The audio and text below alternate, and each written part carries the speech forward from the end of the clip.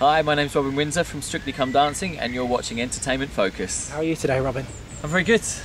Yeah, how are you? Good, thank you. You were saying before you've just been away for the weekend. What have you been up to? Just been to Paris for the weekend. With a friend of mine, just a quick weekend break, just to get away. A bit of peace and quiet. Is the weather better than here? It was really hot, beautiful. So this is quite gutting. Yeah, it's nice to come back. It's a bit cool today.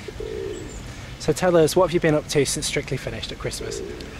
Well, since the last series of Strictly, obviously me and Patsy, we actually did the tour together, which was great fun. That actually really let her hair down, and really, there's no competition during the tour as such. So she was much more relaxed, and she had a great time, and we got on really well together. And that took us through till February. And since then, it's been me and Christina have put a show together, a 5-dance show that we've been taking around the country, doing a few charity gigs and a few personal shows. So how's that been going? What's the reception been like post-Strictly? Since Strictly, everything's kind of taken off. Everyone's really aware of you now, and it's, in a way, it's really exciting, but it's also a little bit strange, everybody knowing exactly what you're doing. But the reception with our shows has been amazing. Our first one was at the Blackpool Tower, so it was great to go back there again because we were doing the show there with Strictly. So we had a great reception, and it was nice to be performing like just us as well, not having to drag your dance partner around the floor or anything. It was like me and Christina getting to showcase everything that we do. And have you got any more shows coming up with Christina? Yeah, we've got another 4 coming up, all in July. Actually, they're all in the first week of July. One in Aberdeen, one in Edinburgh, one in Sheffield, and off the top of my head I can't remember where the other one is. But I'm sure is it on Facebook or something somewhere for people to find out the dates? Everything will be on Christina's website, which is officialchristinarianoff.com. My website is still underway, so that will be done very shortly. But the best show we've done so far was in Ipswich. I got to go back to my hometown, and everybody was there from when I was growing up, from all the dance schools that I used to go to, my family, my friends. It was just an amazing experience. They just went crazy. So how did you and Christina come to start dancing together? We didn't know each other before Strictly had started, and it was the producers at Strictly who thought, okay, we think these two will make a great partnership. And from day one we clicked, and we've become like best friends more than anything. And our dance styles suit each other so well, and we were very popular on the show as a professional couple. So you were pleased then when you were paired with her? You didn't wish you'd been with anybody else? Or? No, I actually, because I know Natalie Lowe for many years, through Burn the Floor, which is the show that I used to do, I'd already said to Natalie, I said, because Natalie said she'd like to dance with me, but I'm just a little bit too short for her, so I said I'd really like to dance with Christina, and as luck would have it, they put me with her. Yeah, Natalie's pretty tall, isn't she? Yeah, she's just a bit too tall for me. I think she's about 5'11", and I'm 5'10", so when she's got her heels on, she's just too tall for me, which is unfortunate.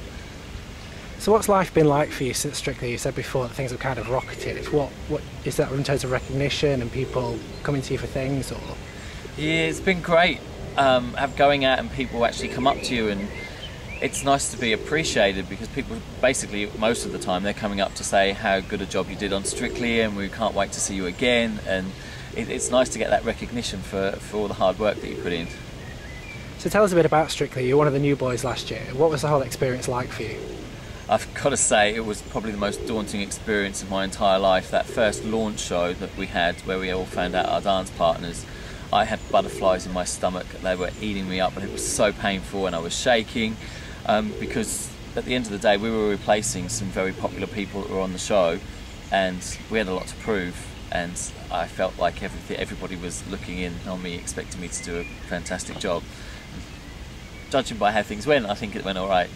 So were you a bit gutted that Art and pipped you to the top? No, we're the best of friends. He's my housemate, and we're like brothers. We get on so well together, and I was there rooting for him all the way, screaming our heads off in the final, and I was there to support him and Cara the whole way through. So what would you say is one of your favourite moments from being on Strictly last year? Ooh, I don't know, it's really difficult just to pick one favourite moment, but for me, I think actually dancing with Christina to Neil Diamond was one of my favourite things, because I think that was my mum's most proudest moment, and if I made my mum proud, then it made me proud. So I saw a lot of your tweets when you were doing the Strictly tour after the show, and it sounds like you and Ricky Whittle had quite a lot to drink on many nights. Oh, Ricky Whittle is a legend.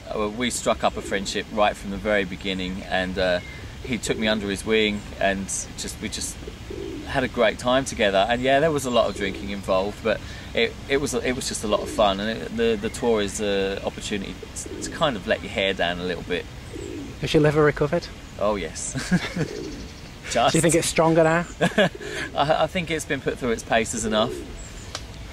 So obviously Strictly's coming around again this year. Do you know if you're going to be involved in that yet? We're all to find out very soon whether we'll be part of the next series. Fingers crossed that I am, because for me it was the most magical experience that I've ever had. Of course, it's a lot of hard work. It's a much strenuous job than I thought it was going to be. I thought, just teaching someone to dance every week, a new dance, and put it on TV, it can't be that difficult, but it's the hardest job I've ever had. However, I would do it again in an instant. And having had the experience with Patsy, is there anything that you would do differently as a teacher this time around? It's been great actually having that first year to learn. The best time for me to have learned anything from Strictly was actually on the tour.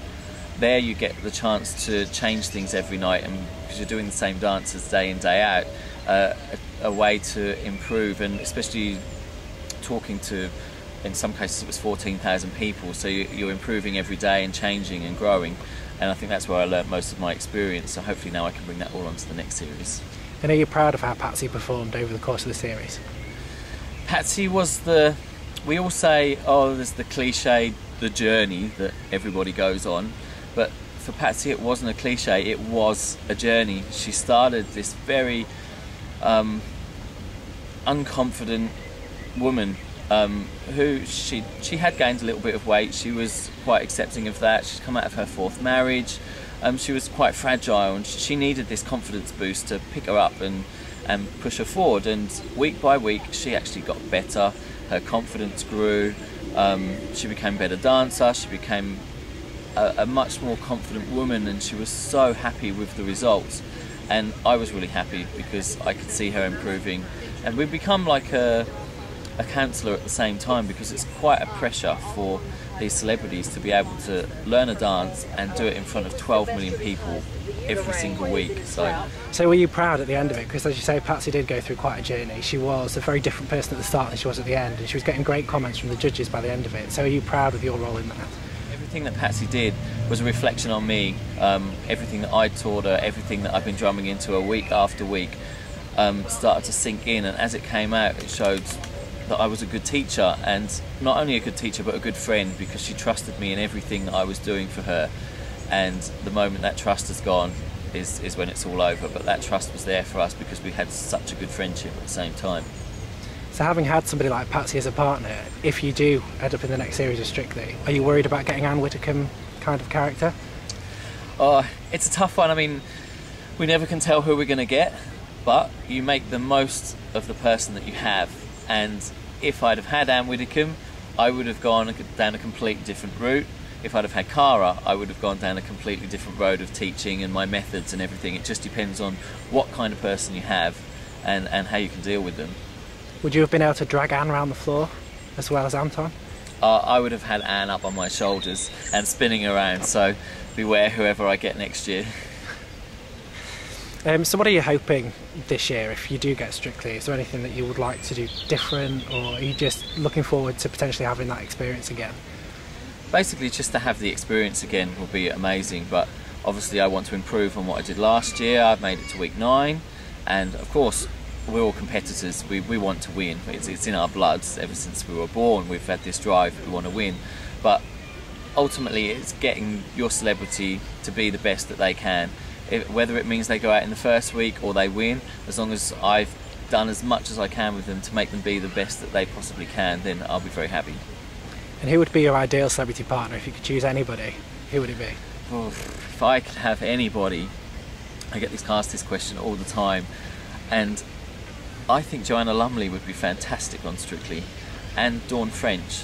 Dawn French actually came to watch the show while we were, I think about week 7 or week 8. and you could tell that she was loving it, and I think she'd actually be really funny, and she'd make a great addition to the show. Yeah, Joanna Lumley would be very classy, wouldn't she? In the gowns and... But I think there's also another side to her. I reckon that she could come out and she could be a bit of a wild card there. So how did you cope with Strictly when it turned you into a bit of a pin-up? Because when I get tweeted at, which I do a lot, about Strictly Come Dancing, because we covered it a lot last year, and the two people I hear about more than anything is you and Artem. I mean, how's that to be now this pin-up for these girls? And I never really saw myself as a pin-up until myself and Artem did the naked photo shoot centerfold for Cosmopolitan. I was receiving some really bizarre comments and things, stuff that I probably shouldn't mention.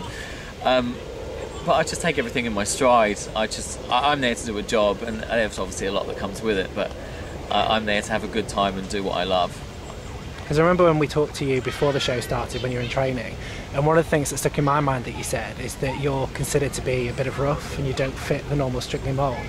So to come out the other side as one of the, the top two pin-ups must be quite weird. Well, it's a little unusual. I obviously don't look like a typical ballroom dancer with quite a big build, the goatee and the shaved head, but I've somehow managed to fit into that Strictly thing without having to be a typical ballroom dancer. So I feel quite privileged that everybody's accepted me the way that I am, and I could be a little bit more tough and rough, but they're going to have to wait to see that in the next series.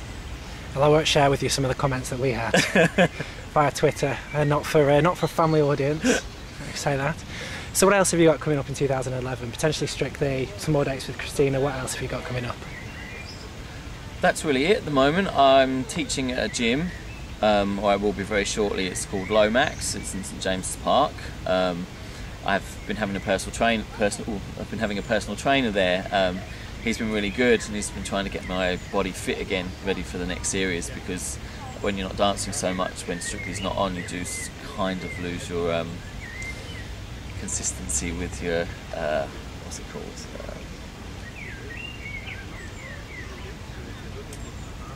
Kind of like the routine, is it?